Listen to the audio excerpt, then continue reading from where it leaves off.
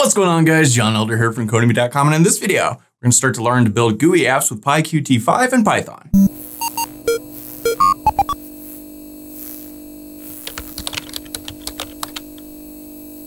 Alright guys, like I said, in this video, we're going to start to learn to build GUI apps with PyQt5. But before we get started, if you like this video and want to see more like it, be sure to smash the like button below, subscribe to the channel, give me a thumbs up for the YouTube algorithm, and check out Codemy.com where I have dozens of courses with hundreds of videos that teach you to code. Use coupon code YouTube1 to get $30 off membership. That's all my courses, videos, and books for one-time fee at just $49, which is insanely cheap. Okay, like I said, in this video, we're going to start to learn PyQt5. Now, this is something people have been asking me to talk about for many months, so we're going to start doing that now. So from now on, every Thursday, it's going to be PyQt Thursday. Doesn't really have a very good ring to it, but that's what we're going to do, PyQt Thursdays. And today, we're just going to install PyQt5, and we're going to build this very basic app. It says, hello world, what's your name? We type in John. Click the button, hello John, right? So just a very basic app just to get us rolling here and get this all installed and stuff. So let's head over to our terminal. I'm using the Git Bash terminal and the Sublime Text Editor as always. And I've just got the Git Bash terminal open. And the first thing we want to do is create a directory to hold all of our cool PyQt5 files we're going to be building in the future. So let's go mkdir, and I want to put this in my C drive, and I'm just going to call this PyQt5. All right, so now we can cd change directories to move into that directory. And so let's go c/PyQt5.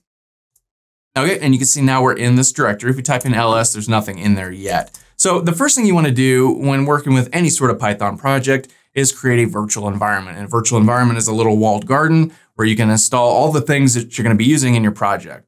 In our case, PyQt5. So to do that, we type in python-m.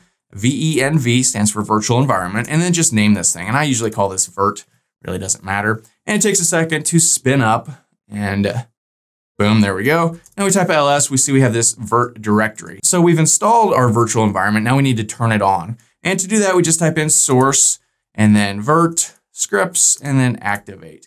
And you can see, boom, this little virt thing is on top of our command prompt. That means our virtual environment has been turned on. We can turn it off if we want by typing deactivate. And now it's gone again, and we can bring it back by that same command. Now, if you are on a Mac, I think the command is source, maybe bin activate, something like that, or source, maybe /bin activate, or source virt bin activate, something like that. If you're on Mac or Linux, that should do the trick. So, okay, so now there's still nothing in here but our virtual environment directory.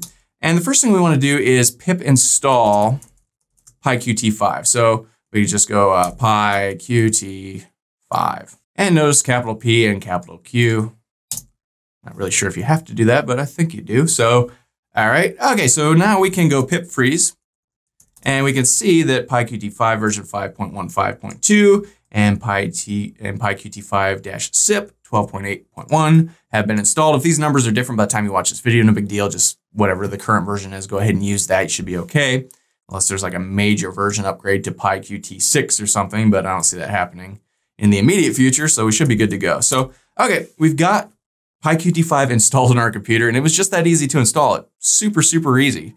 So let's create a file. I'm going to call it hello.py, and we can use the touch command, or we can open up our Sublime Text Editor and do it that way. I'm here, so I'll just do it like this. Now we type in ls, we see we have this file. It's a blank file, but it now at least exists. So let's head over to our Sublime Text Editor. And now in the future, we're going to use the PyQt5 designer thing to make apps. But for this video, we're just going to start building out a regular PyQt5 Python file. We're going to do all the code ourselves. It's not much to it, so it shouldn't take us very long. So let's open that file we just created. So I'm going to go to my C drive, and I'm going to find that PyQt5 directory we created.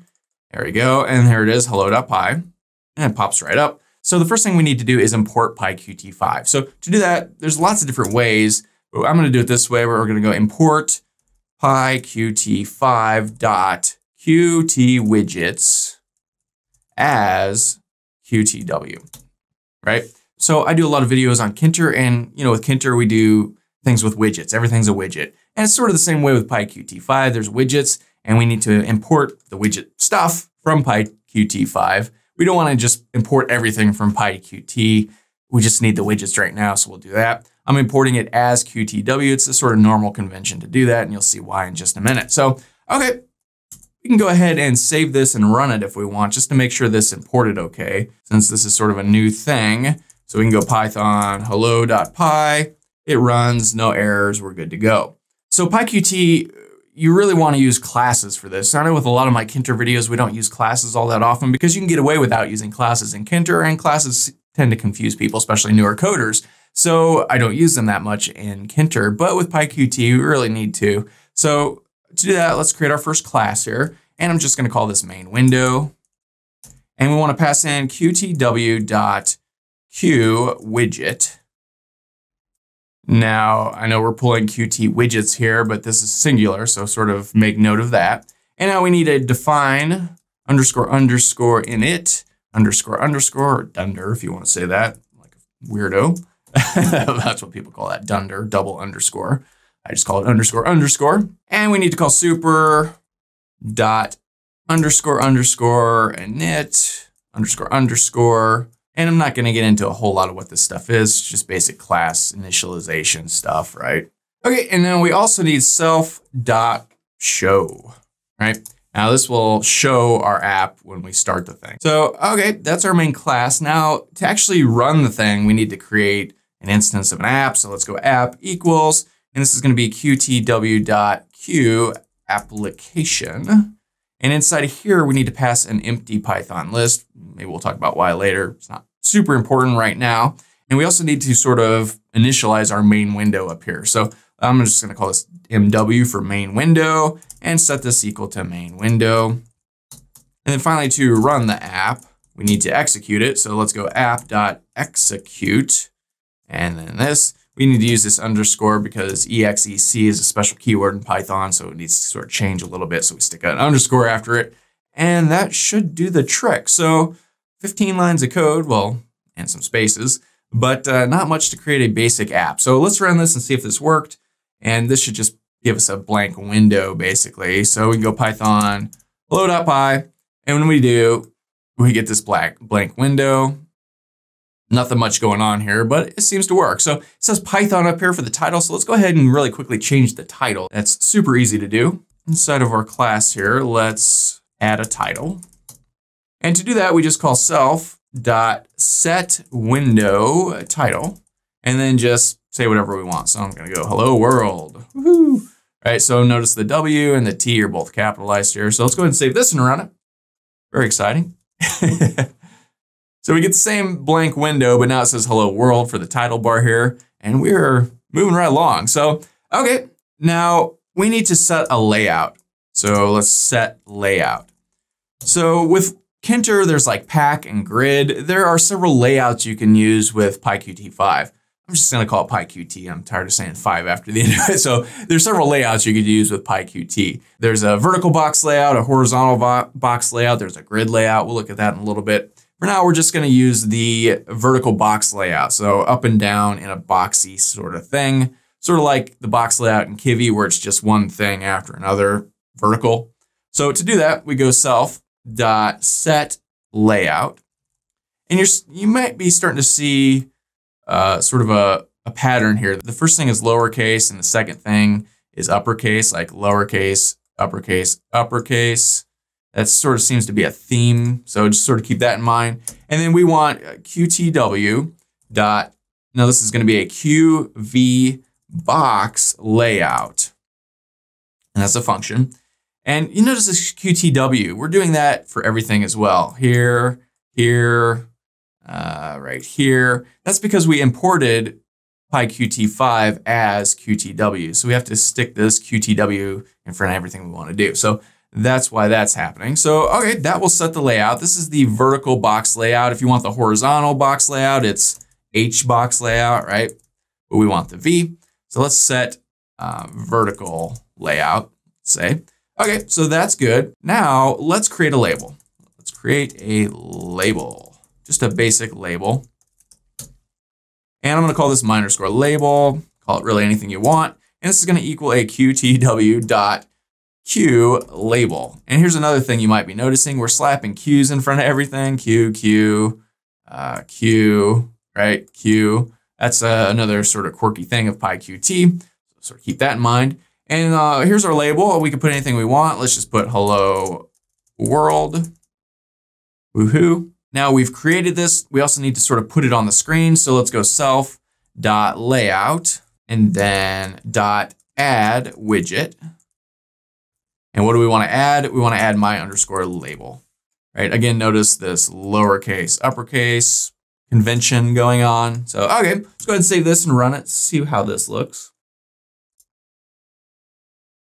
And boy, I can barely grab it. Let me just do it like this. There we go. You can see very tiny, it says hello world. And we can sort of resize this and it kind of moves around a little bit. Labels don't resize especially well. Buttons do a little bit better, but yeah, it's a label, right? So we've got something on the screen. So if we want to change the size of the label, this is a little bit weird. This is not really a property of widgets. Even though the label is a widget, changing the font of the label is not. It's part of the GUI system. So we need to import that if we want to use it. So let's go import PyQt5 GUI as, and let's name this something. Let's just go, I don't know, QTG for Qt GUI. Right, this is QTW for Qt widgets. So now we can use this. So let's come down here and change the font size of label. So let's go, and actually maybe I'm gonna go ahead and put this first, and then we'll add it to the screen after we've changed the font. So let's go my_label dot set font, and again, lowercase s, uppercase F, right? And then we want to call QTG dot Q font. And now what do we want to do? Well, let's use our trusty Helvetica, and let's make this like size 18 or so. And that should do the trick. So let's go ahead and save it, run it again. Boom. And now our text is bigger. So, okay, looking good. So what do we want to do now? Let's add a button, or let's add an entry box so that we can enter a name. So first I want to change this from hello world to, I don't know, hello world, what's your name, right? So now let's create a box, or let's call it an entry box. That's not what it's called, but that's what I'm going to call it. An entry box that we can type into, right? So I'm going to call this my_entry, and this is going to be a QTW.QLine edit, right? So this is a QLine edit widget, I guess, not an entry box, but entry box in my mind makes more sense. So I'm going to call it an entry box. So let's go my_entry.set object name. And I'm just going to call this name or name field, whatever. So we need to set an object name because we need to reference this entry box later on. So, okay. And we don't have to do this, but we can set the my_entry. We can go set text, and we can set the text to anything we want. So if you wanted placeholder text, you could type that in there. I don't really want any placeholder text, so I'm just going to leave it blank. You don't have to add this at all. It's just kind of interesting, and it'll come up later. So I thought I'd put it in there so we could see it. So let's go ahead and slap this guy onto the screen, and we do it the same way we did with our label. So I can just copy this, and instead of my label here, we want to put on the screen my_entry. So okay, let's go ahead and save this and run it. And boom, now it says, hello world, what's your name? We've got a little box here. And if we resize this, it kind of resizes as well. It's kind of interesting. The label doesn't, but the box does. So, okay, that's cool. And finally now, let's create a button. So create a button. And this is a very basic app, but you know, we're getting some stuff up on the screen and we're seeing that, hey, this is really easy to do and really quickly to make something, and that's kind of cool. So let's call this my_button because I have all the original names. And let's go QTW.QPushButton. So buttons in PyQt are called push buttons, right? And so now we can say, I don't know, press me. And that'll be all for now. let's just get this up on the screen. So to add it to the screen, as always, we just call this guy right here. So I'm just going to copy this again and boom. And this is going to be under my button. Okay, so let's save this and run it just to make sure that looks good. And okay, we've got a button here. It kind of glows when we hover over it. When we press it, it kind of does a thing.